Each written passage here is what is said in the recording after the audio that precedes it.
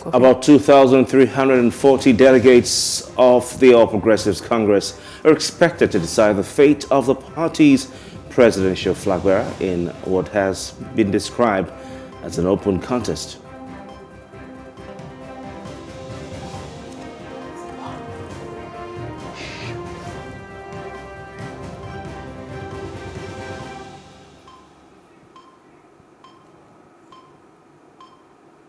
We'll also be looking through today's newspaper, analyzing biggest stories of the day.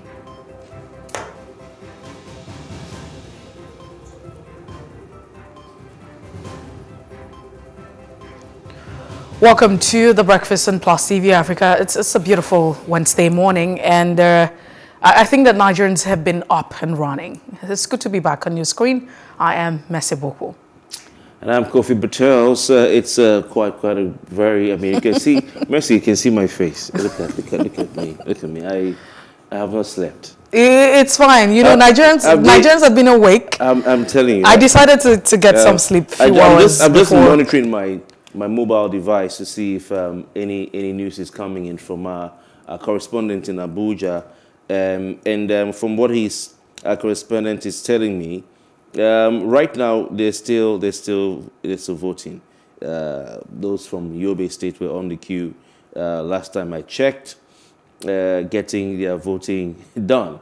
The APC presidential primaries is a talk of town. You know, we'll look at that as we go on today. But just to say that yesterday, a lot of things were trending. Anyone who came up to speak was trending.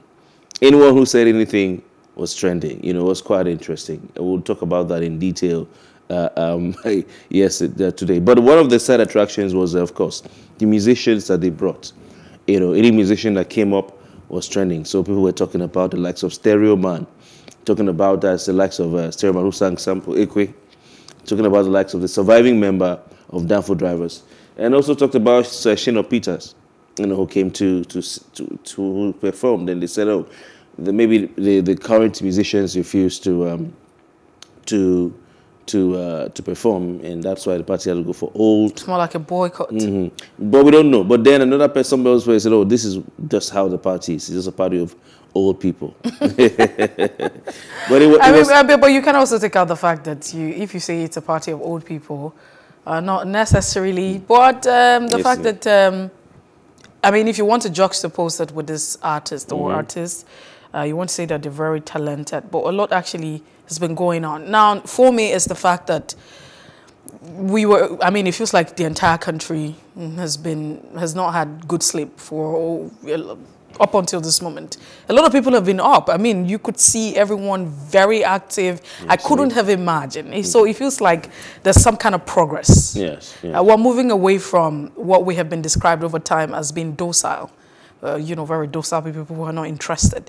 You find people logging in. You could see their engagement on Twitter, on other, social media platforms. It just tells us that the energy is getting very different at this point. The APC primary today was like a football match. People, some were saying, I wish I had placed the bet. Why? On who was going to win. It was like, and I kept reminding some people, on radio that it reminds of Atlanta '96 when we all stayed up to watch Nigeria versus Brazil and Nigeria versus Argentina. So it was quite interesting. I've almost lost my voice. We'll talk about that later today. But on the breakfast, let's start with the top trending story. Well, looking at the top trending this morning, it's been generating different reaction in different spaces.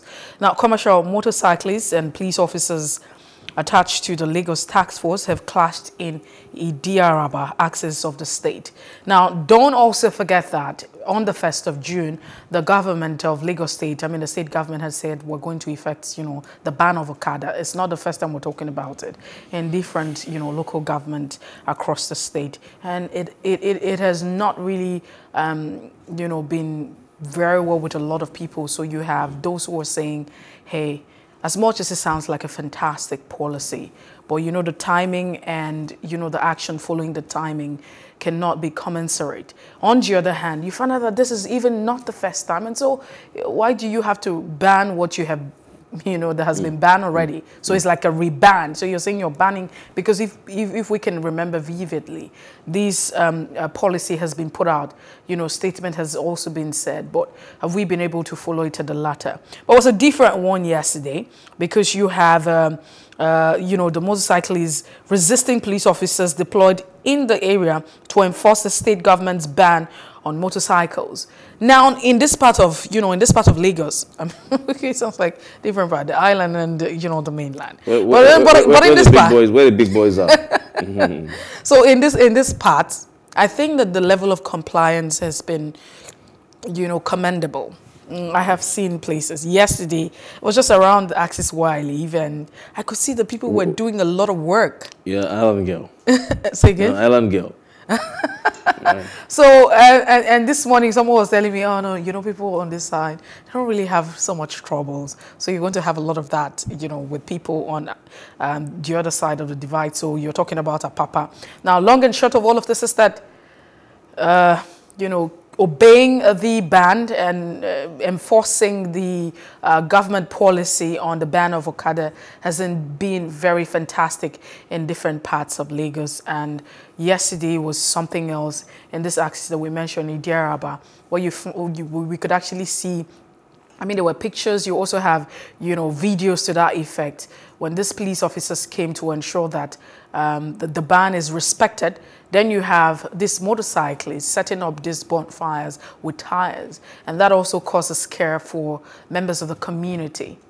But truth is, at this point, I think we need to come to a consensus. Whatever the case might be, we might not continue like this. It feels like we need to come to the table and have a conversation. Dialogue would solve every problem. Two wrongs can never make a right. But Kofi, what are your thoughts on this?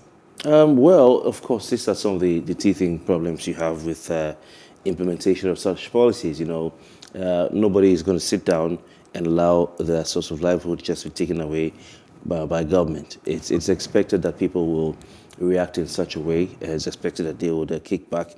But I have it on good account that some of the policemen in Lagos State are taking advantage of this Okada ban to make brisk business. And I think also this is not just you're not just seeing a reaction to people losing their business. It's also probably seeing a reaction to anger at the actions of the police as well.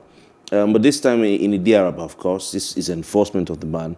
But we're hearing that the policemen are arresting Okada riders and seizing and impounding their motorcycles in local governments outside the 6 in Lagos State that the state government had ordered the ban on. So, of course, this is coming 2 weeks after another clash between the police and Okada riders in Ojo, area of Lagos State, if you remember that one, after the same enforcement team from the police tried to enforce this state government ban. But some observers are saying, to the government, mercy is what they're saying to them. See, when we're kids, they will tell you sorry and then they see you. Why? Because it was in this same Lagos that people came up with ideas to use technology, right? Technology to run Okada. So sort of have ride-hailing services, but for Okada. You take your phone, you go to mobile app, you do pim, pim, pim, and then somebody's going to come and pick you. Uniformed, wearing a helmet on a very, very good bike. Profiled, identified. It's something that government could have keyed into. Private sector is always come with ideas. The reason why Lagos is the way it is, in fact, Nigeria, is not because government is doing anything spectacular. Lagos is thriving because the private sector is one of the best in the world and doing all they can. What is government doing? So you have the rights of O-Ride, Go-Kada and Co. And they just simply threw those away, for reasons that are well documented. The public knows. So right now they're reaping the fruit of what they sow, and it shows the ineptitude of those we have in government at the federal and state levels. This time in the state, And so it's just basically what they have created, misgovernance, lack of ideas, lack of vision. Government came up with policies in Lagos State. There's already an existing subsisting Okada ban. Why are we having them on the streets? It's because you refuse to do your job as a state government. You failed to do your job. And some people are suspecting, people have come up with various theories, and school of thoughts. And some say feel it's because of politics. Government wants to, appeal to the base of those who ride these Okada so that when it's time to vote, they vote for them. That some people may not agree with that. Also, some say it's a matter of revenue. Because if you know how much these Okada riders pay, for instance, I interviewed some, did some field work to try and find out. Some pay as much as 500 naira a day, all right? That 500 is even cheap for some places. They pay more than that.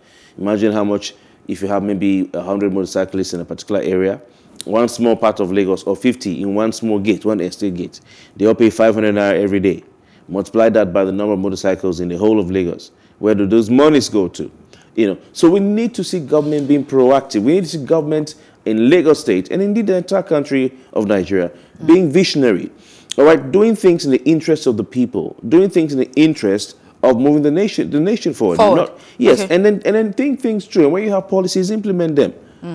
These are the monsters you created. These are the monsters the government created. So that would be part of the lyrics of, Burna Boy, the monster that we have created, what we have to deal with. But if you look at some of the argument that's been put out, I'm thinking, like you have rightly mentioned, it would be important to have policies. But at the end of the day, policies should actually reflect the interest of the people. And that's why government exists at different quarters. And so, yes, this is not only in Lagos, because you have in different states where, the ban of Okada has been on top of the front burner.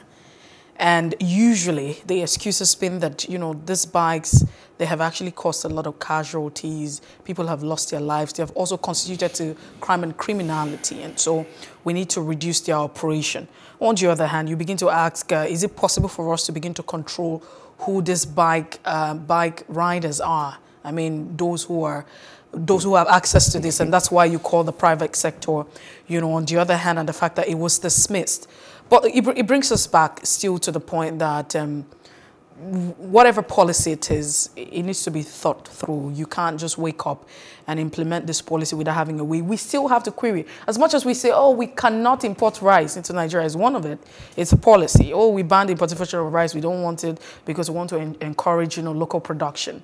All right. But what's the substitution for it? That's the question. All right. That's a good question, man. So we need to move on. Let's look at another one where the Pan-Igbo Social Cultural Organization, Ohaneze Ndigbo, wrote a letter. Yesterday, we received that letter right here on Plus TV Africa to President Muhammadu Buhari, calling it a goodwill message to Mr. President. This was signed by Ambassador Professor George Obiozo, who is the President General of the organization Ohaneze Ndigbo Worldwide, dated 7th June 2022. This is on the occasion of the national presidential primaries of his party, holding at Eagle Square, Abuja now. This is the thesis of this letter. And this is what Professor George Obiozo said, quote, "I wish to take liberty of this message to once again appeal to Mr. President to take serious consideration the security situation in the country, or in the Southeast zone, and across the country. In this regard, there is a compelling necessity for the release of Mazi Nnamdi Kanu and his group as we seek for political peaceful solution to the problem of insecurity in the Southeast." I think that is the thesis of the statement. The congratulatory thing was just protocol, but this is the thesis of what Professor Obiozo is saying. Yes, well, I really don't know, because it feels like this already has been overwhelmed by, the APC primaries. I'm not sure how many persons are even paying attention to all of this. So it's more like you have to appeal at this point in time. It hasn't, you don't have to, be dependent on the stick approach. So you have the carrot and the stick approach, but at this point in time, I think that the Ohanezes are, falling back to the other approach, which would be, the carrot approach, and they're appealing and they're asking that the president would consider, because in all of this, the crux of the matter would be the release of Nnamdi Kanu. But some people have argued that this is actually a political concern. It's not necessarily, it's a legal issue, and so because it's in the law, it should be. But we have seen the process. We have seen the entire process to all of this, and it's been faulted by legal practitioners saying, hey, if you look at the issue, if you look at, the process in getting to this point, it hasn't really achieved anything. And once upon a time, there was also some suggestion saying that maybe, you know, there might just be a discourse and dialogue with the president to come to some point of consensus and say, hey, we need to get release the man who is in custody. But let's see how that pans out as we proceed. All right. What do we have next? Now, still on top trending this morning, Timi Dakolo reacts to the use of a song. I'm trying to remember the title of that song, but it talks about Nigeria, great nation, great people.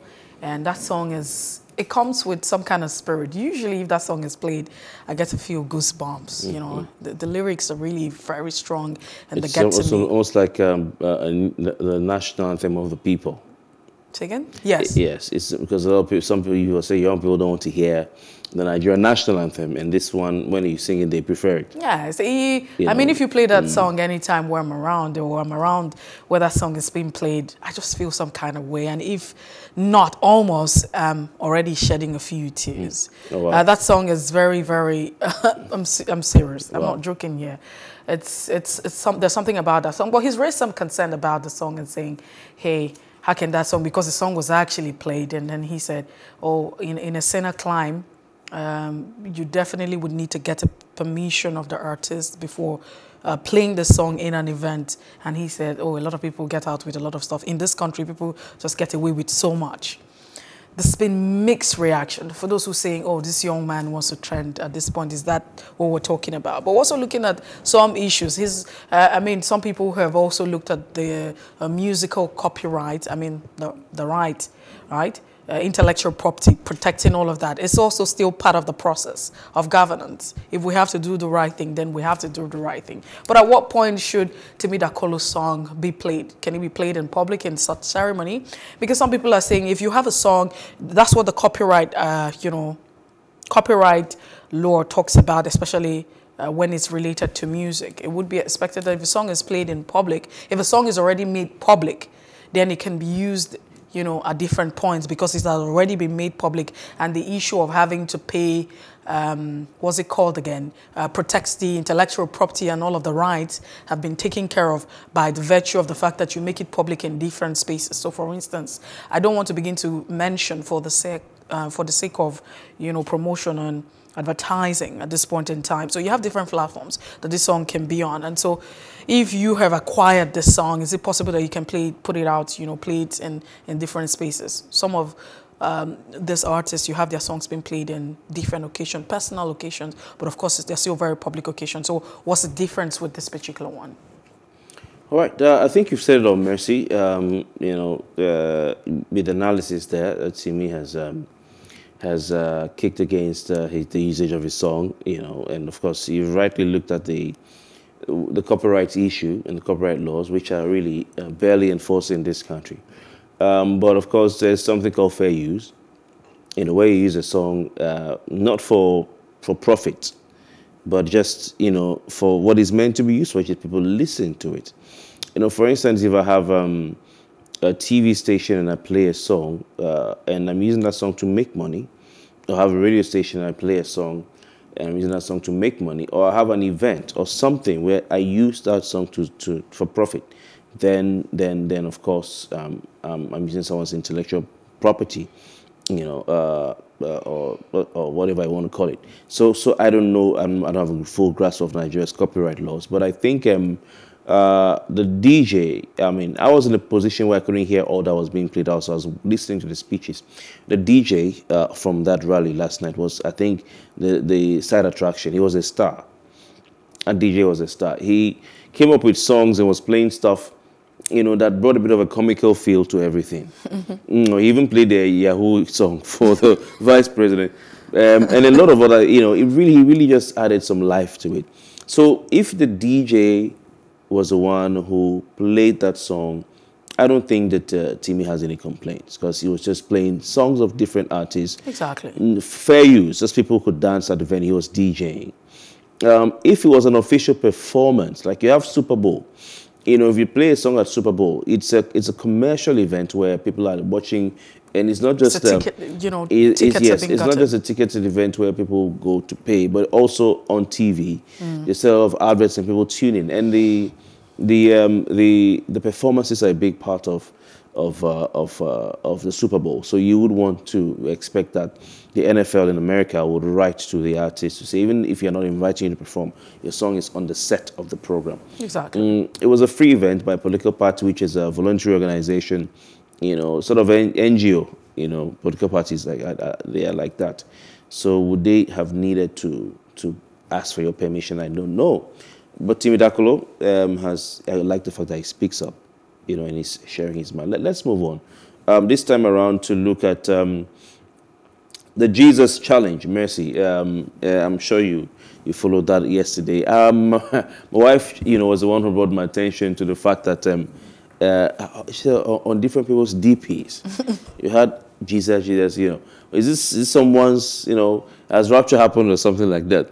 Of course, we expect that if there's rapture, we'll be part of it. So she was just, you know, joking. You know, then I said, I don't know. Maybe me usually I'm the, you know, one who is always the voice of reason. I said, you know, maybe somebody's trying to sell something, or I hope that people will not realize that this is someone's album that is trying to sell, only for us to go and then realize, okay, a lot of people were putting it on WhatsApp, you know, status updates. You see Jesus, Jesus, Jesus, Jesus, Jesus, Jesus. And then we now did some research and realized it was Nathaniel Bassey who first put up a post, you know, asking the Nigerians to shut down WhatsApp, Instagram, Facebook, Twitter, and other social media platforms. So Jesus, you know, he has previously been known for his Hallelujah Challenge that you know, he's done for some years. It's also trends as well. So yesterday he shared that picture you can see played on his screen of Jesus, the word Jesus. And Nathaniel has 2.6 million followers on Instagram, 1.3 million followers on Twitter. He asked them to make it their profile picture and share it over their social media accounts. And this is what he said, I quote, "Can we make this picture a profile picture and tweet at 12 noon? Let's release at 12 noon. Let's release a precious ointment over our land and nation." And he put Jesus, he tweeted. So at about 12 p.m., a lot of Nigerians, gospel, you know, fans of gospel music and Christians did that. And on Twitter, Jesus was trending. It had more tweets than I think any other local trend at the time I checked yesterday. And I have one question for you, Mercy. Did you update your status? I was going to ask you the same. Did you update your profile picture? I was going to social media. I was going to ask you the Jesus? same. No, I didn't post on social media, and it doesn't make me less. Are you sure you're a good Christian? No, it doesn't make me less of a Christian. It doesn't even make me not being a believer. Of course, my religion is I believe in God, I believe in Jesus, and I believe in everything that he stands for. But me not posting that does not make me less of a Christian, because I felt like it was more like I'm going to be pressured. That's how I saw it. A lot of people were posting that, and so if I had posted that, it would mean that I'm being pressured. That's how I felt. Like if I had posted it, I would have been pressured to be part of it. But I understand the reaction that follows, you know, a lot of people, I mean, popular Daddy Freeze had talked about it. A colleague as well, he said, he shared his own consent. So he said Baba one trend. Yes. I think that the reason why a lot of people, even those who are Christians, have come out to not really support this particular trend, not like support it, is the fact that people are thinking that, hey, come on. On the other hand, and I hope that Nathaniel Bassey does not come up with a song titled Jesus at the end of the day, because it would be heartbreaking for a lot of people. Now, we are still few days after the Owo attack. It's been a lot. It's very emotional, and there's no way you're going to talk about that without thinking. Yeah, except you don't have a conscience, or you're dead of, I mean, you don't have a conscience. But if you put yourself in the shoes of these people, we're talking about empathy. There's no way you talk about that without feeling that. So I understand where a lot of people are coming from, saying, hey, come on, what's the essence of this trend now? We understand that Jesus reigns supreme. Is it that we're calling Jesus to come down and fix the problem that we're faced with? Calling Jesus to come and fix the issue of insecurity? The crowd who were saying, you know, Christians in Nigeria should stop all the Jesus thing and go, and that's what some people said. I'm just quoting. And go get their PVCs. And then others now to start saying, oh, churches are even having registration drive for their members. We've done all that. Allow us to worship our God. But if Nathaniel decides to come up with a song titled Jesus afterwards, there's nothing wrong. No, there's nothing wrong. I mean, it's just the fact that, you know, at this point... He should not sing about Jesus. I'm sure, no, it's not like he shouldn't sing about Jesus. Out this tweet, Kofi, it's not like he shouldn't sing about Jesus. It's not that he shouldn't think about Jesus. People are thinking that, hey, as Christians, we have decided, a lot of people, I mean, if you look at Christianity, I mean, we're being prompted to leave, but this is what it is. The anger surrounding that reaction is not that. Maybe if it didn't happen at the same time where this or what issue happened, a lot of people would have taken a chill pill. But the question here is, come on, you know, come on, really. What are you doing at this point in time? They feel that, you know, the priority should not be at this particular point. We're saying it feels like we have relegated ourselves to the back, and we've constantly said we want Jesus to come, and we're not saying Jesus cannot solve the problem. We have to go. But we can take, you know, we can't constantly allow everything. Want to post is their right. No, we understand that they have the right, but you also understand the fact that some people feel like the likes of albums, or songs. I mean, you mentioned Nathaniel Bassey has a lot of following. Some people would think that, you know, he has a lot of following, and what is the priority at this time? I think we should not stretch it too much. If you want to do what pleases you, as far as you're not, you know, breaking the law or harming anyone. If you want to release, or if you want to trend, now you're right, do them. You know, even Freeze also wanted to trend. We have to go. Freeze also needed to trend.